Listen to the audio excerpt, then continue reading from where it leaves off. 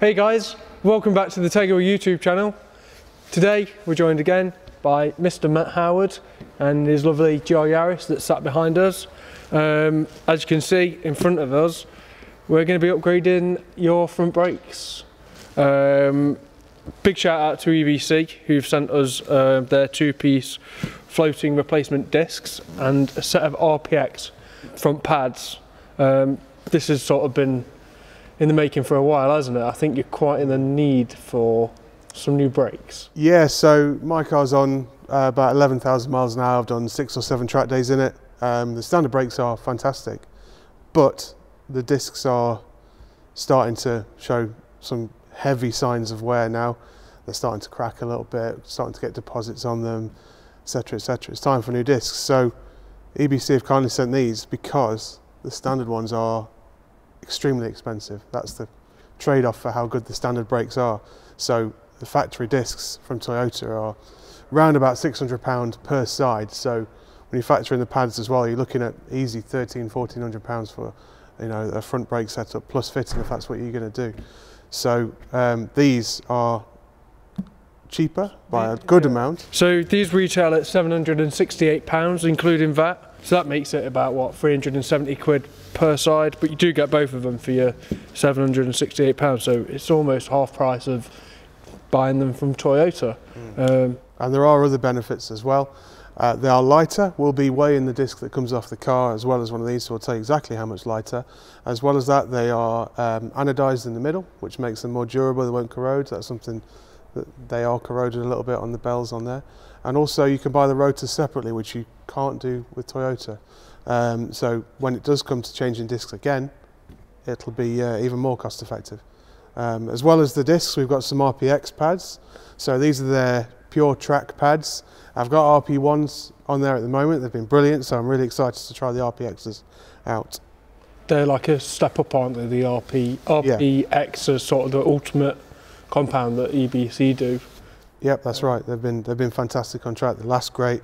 They've been not even as dusty as the standard pads, to be honest, which are all-round winners. They're not noisy either. Mega. So I guess we'll unbox it and take a closer look at what's inside the boxes. Okay, let's go.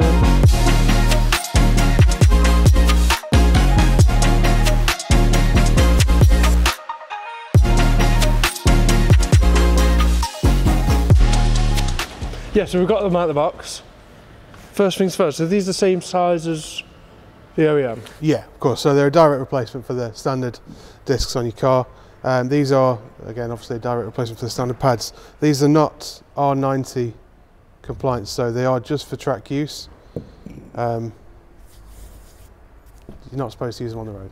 That's You're definitely not going to drive home today. Definitely didn't drive here on similar pads today. So this might be really dumb and everyone on YouTube might laugh at me, but these are black and they look dead cool. Yeah. Are they going to stay black?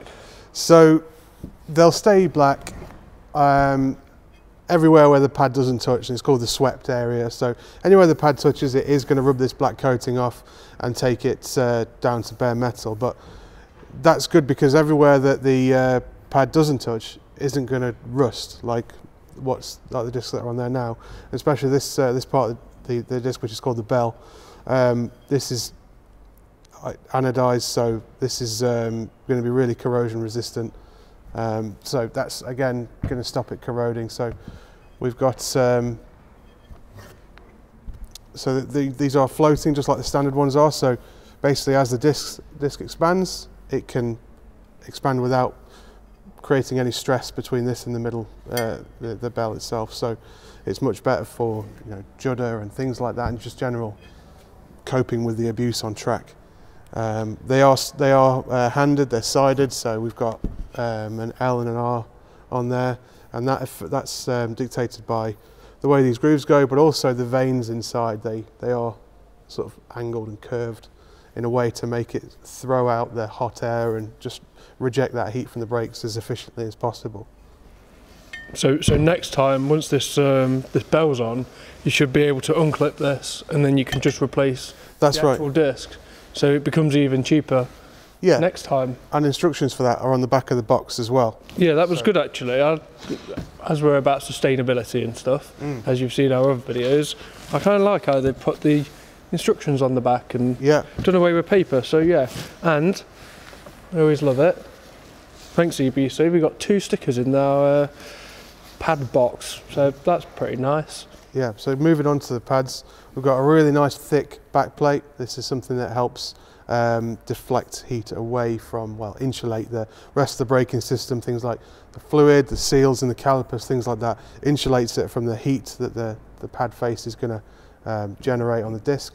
And as well as that, we've got really detailed bedding in instructions, which is important for pads like this, because how you bed them in depends, you know, has a big effect on how they last for the rest of their life. So that's really good, and it's, you know, I did the same with the RP1 pads that's in it now, and they've been fantastic, no problems at all. How long could you expect those to last, or does it just really depend on how you use the car? Yeah, I mean, it does. It depends on how many track days you do and how you brake as well, because there's a lot of, you know, you see a lot of people that are new to track days and they'll brake early and they'll brake for a long time thinking they're being kind on the system, but actually you're just making a lot of heat in there and a lot of wear. If you brake late and hard like you should, then they last a really long time. They've been in the car now for, I don't know, probably 5,000 or 6,000 miles, but in that time, and they've still got plenty of life in them, but in that time they've probably done 4 or 5 track days as well, which, you know, is a sort of the equivalent of a good few thousand miles each time. So, for example, you can knacker the standard Toyota pads in a day if if you're going out for a lot of laps. You can wear them out in a day. Amazing. So I'm going to hand it over to Matt now. He's going to talk you through fitting them to your car.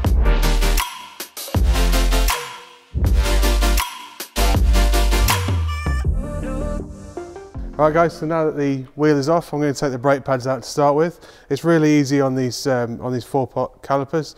So there's 2 pins. I'll turn the wheel over to show you. So if we're just looking here, we can see how it works. We've got 2 retaining pins that slide in like that. We've got a little locking pin here, and then this spring here clips onto both pins and pushes both of the pads down into it, stops them rattling about. So to remove it, we just take this pin out the back, like that. Just lay the components down somewhere so you can know exactly where they've come from. Pull the pins out. Now sometimes you might need to knock that out with a hammer and a punch if it's been in there a long time. This car's still pretty new and it's had plenty of brake pad changes, so they're pretty free. So that's the top pin. We can pull this clip off now. And we've got this little arrow on here. It points down, and that's the direction that the disc is going to go. So that's easy to remember. And that one just pulls out as well.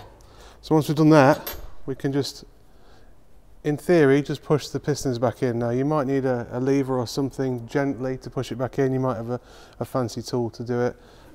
With these, you should just be able to pull it back. If I move around here, should just be able to pull it back with my hands, because they're not, I'd say that they're pretty new, so I can push the pistons back just like that. Pull them out like that. So there's the old pads. So these are the RP1s. So still holding up, starting to show a few little cracks, but nothing you wouldn't expect from track days.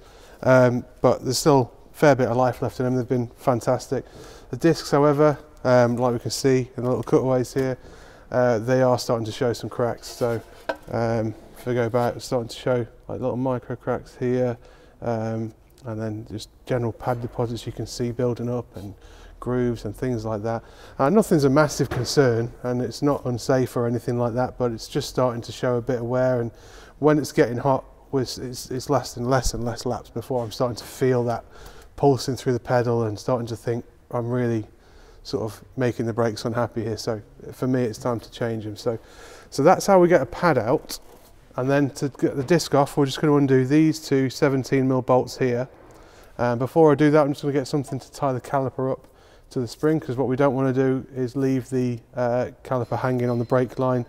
I see people doing it all the time, and it's really bad. So if you're one of those people that does it, just stop doing it, because you're going to risk damaging that, and then you're not going to find out until you try and press the brake pedal for the first time, and bad things could happen.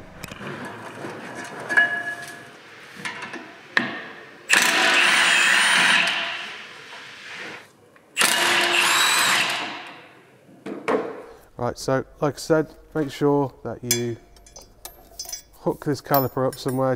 Don't leave it hanging on the brake hose, just like that. Somewhere where it's not going to get scratched, and it's not going to put any stress on anything else. Now, Toyota don't actually use any bolts to hold their disc on, so you should be able to just pull it off. This one's stuck to the hub a little bit, so we're just going to have to knock it off. But otherwise, if you're on different applications, BMW use an Allen key bolt, Honda use crosshead little screws on there, and that's it. But Toyota just have the wheel clamping the disc on.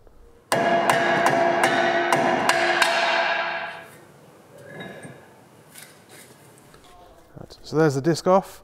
Now there are these two little bolt holes that you can thread bolts into to push it off the hub, but I haven't had much luck with those in the past. So so now that we've got it off, we can see, so all the bits that are painted black, that are coated black on the EBC discs are not on these Toyota discs. You see how rusty it's got. It's got rusty where the pad doesn't sweep on here. This bell here is also made of aluminium like the EBC one, but it's corroded. Again, it's not corroded to the point where it's anywhere close to failing. It's just something that's going to look a lot better when we put the EBC discs on. So let's compare them to the EBC discs. Let's get them weighed, see what the differences are. Right, here we are in the Tegiwa Logistics Centre where they've got some scales to weigh the discs. So we're going to pop the standard one on first. So this is after a bit of wear, but I doubt it'll have taken that down. So 9¼ kilos, 9.26. We'll put the EBC disc on, brand new, with extra weight of a sticker as well.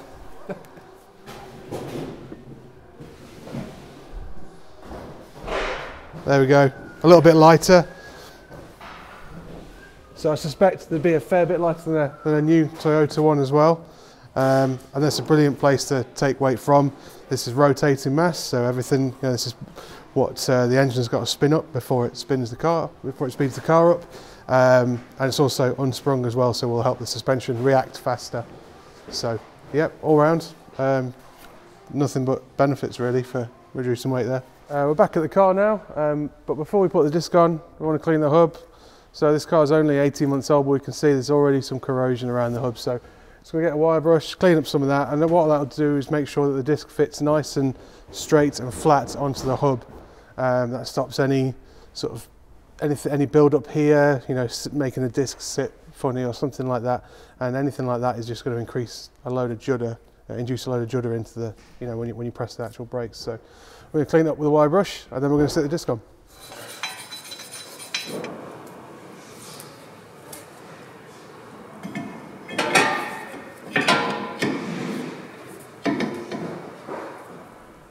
Okay, so disc just pushes on. Just beware, it can just start to move and pull off under its own accord, so don't just leave it hanging there. We're going to put the caliper straight back on. That'll trap the disc, keep it exactly where we want it.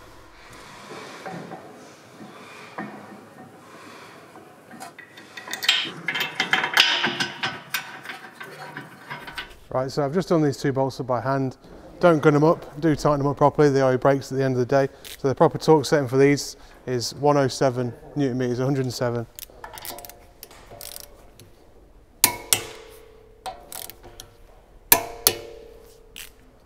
And that's it. So those are the only two bolts we actually need to do on these ones. So another thing I'm going to do before I put the pads back in, as you can see inside there's a bit of build up. So just to make sure that the pads can freely move around, I'm just going to give it a quick scrub out with the same brush. This is like a really nice soft one. It's not really a stiff one, so it's not going to do any damage to the rubber seals or any harm, anything like that. So just clean it up, just like that.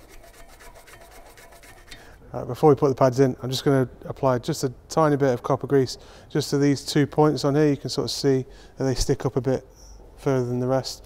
So these are the points that are going to be contacting the caliper. So that's just going to sort of minimise squeal and make sure that it's all moving nice and free. We don't need a lot at all, just a little bit on both points either side of the pad.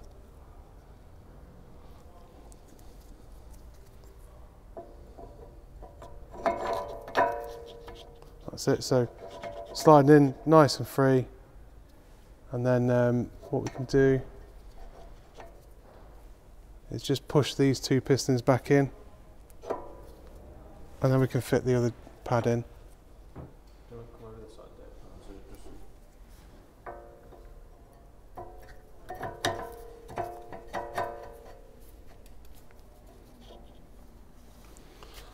So that's it. Once those pads are slid in, we slide the.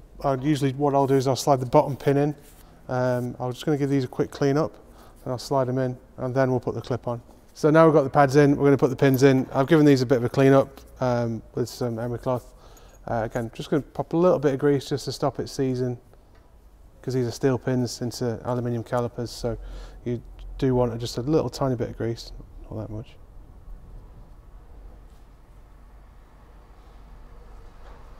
So what I'll do is I'll pop the bottom one in first, like that, nice and free.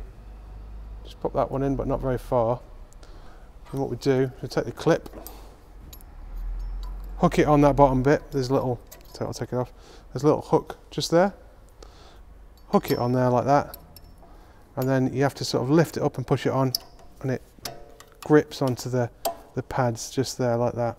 So we want to try and get it in the middle, and we can slide this top pin through like that. So the only thing left to do now is put this little clip that retains the pins where they are. So you can use it to sort of rotate the pins.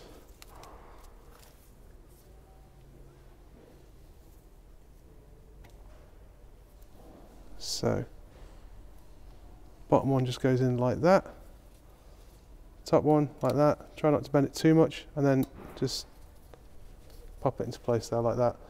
And that's it. That's as easy as it is to change the brakes on a GR Yaris. So we'll do the other side, and then we'll get embedded in and head out to the track.